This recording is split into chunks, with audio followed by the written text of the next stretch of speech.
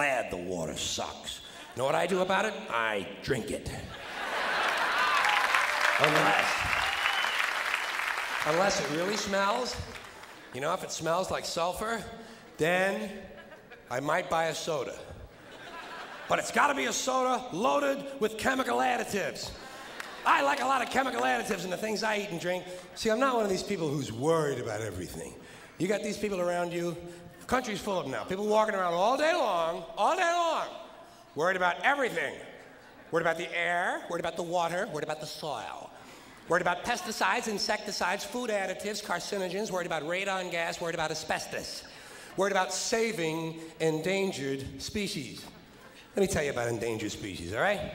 Saving endangered species is just one more arrogant attempt by humans to control nature. It is arrogant meddling. It's what got us in trouble in the first place. Doesn't anybody understand that? Interfering with nature. Over 90%, way over 90% of all the species that have ever lived on this planet, are gone. Whoosh. They're extinct. We didn't kill them all. They just disappeared. That's what nature does. They disappear these days at the rate of 25 a day, regardless of our behavior, I mean. Irrespective of how we act on this planet, 25 species that were here today will be gone tomorrow. Let them go gracefully. Leave nature alone. Haven't we done enough? We're so self-important. So self-important. Everybody's gonna save something now. I'll save the trees, save the bees, save the whales, save those snails. And the greatest arrogance of all, save the planet. What? Are these fucking people kidding me?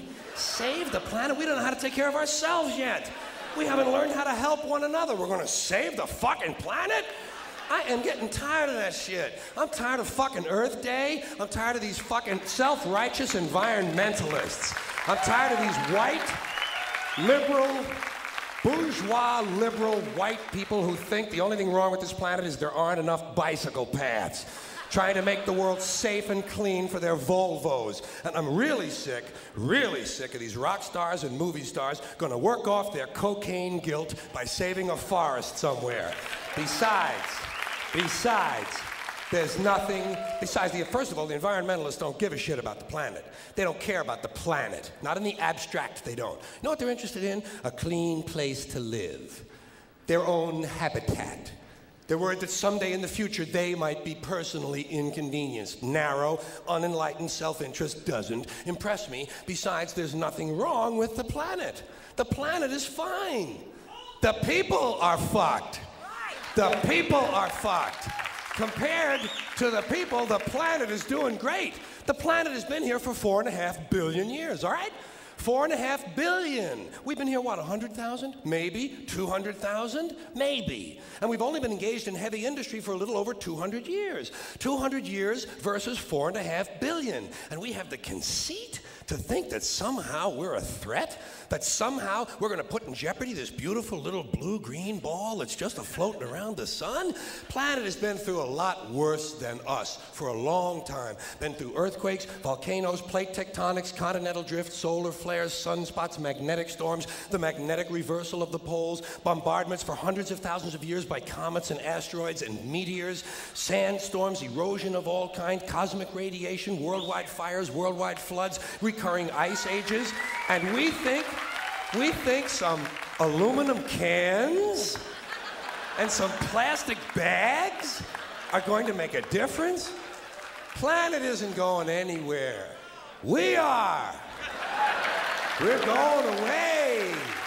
We're going away. Pack your shit, folks. We're going away. And we won't leave much of a trace either. Thank God for that. Maybe a little styrofoam. Maybe a little styrofoam. Planet will be here and we'll be long gone. Just another failed mutation. Just another closed-end biological mistake. An evolutionary cul-de-sac. Planet will shake us off like a bad case of fleas. A surface nuisance. You want to know how the planet's doing? Ask those people in Pompeii who are frozen into position from volcanic ash. How the planet's doing. Want to know if the planet's all right? Ask the people in Mexico City or Armenia or 100 other places buried under thousands of tons of earthquake rubble if they feel like a real threat to the planet this week. How about the people in Kilauea, Hawaii, who build their homes right next to an active volcano and then wonder why they have lava in the living room? Planet is going to be here a long, long, long time after we're gone, and it will heal itself, it will cleanse itself, because that's what it does. It's a self-correcting system. The air and the water will recover, the earth will be renewed, and say, if it's true that plastic doesn't degrade, well, the planet will simply incorporate plastic into a new paradigm, the Earth plus plastic. The planet doesn't share our prejudice towards plastic. Plastic came out of the Earth. The Earth probably sees plastic as just another one of its children. Could be the only reason the Earth allowed us to be spawned from it in the first place. It wanted plastic for itself. Didn't know how to make it. Needed us. Could be the answer to our age-old philosophical question, why are we here? Plastic. Assholes. So, the plastic is here, our job is done, we can be phased out now, and I think that's really started already, don't you? I mean, to be fair, the planet probably sees us as a mild threat, something to be dealt with, and I'm sure the planet will defend itself in the manner of a large organism, like a beehive or an ant colony can muster a defense. I'm sure the planet will think of something. What would you do if you were the planet trying to defend against this pesky, troublesome species? Let's see, what might, viruses. Viruses might be good. They seem vulnerable to viruses.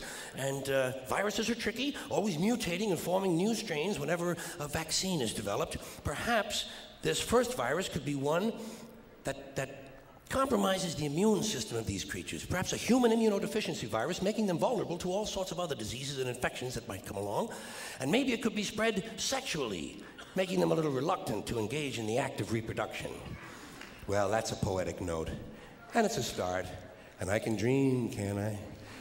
I don't worry about the little things. Bees, trees, whales, snails. I think we're part of a greater wisdom than we will ever understand. A higher order. Call it what you want. You know what I call it? The big electron. The big electron. Whoa. Whoa. Whoa. It doesn't punish. It doesn't reward. It doesn't even judge. It just is. And so are we, for a little while. Thanks for being here with me for a little while tonight.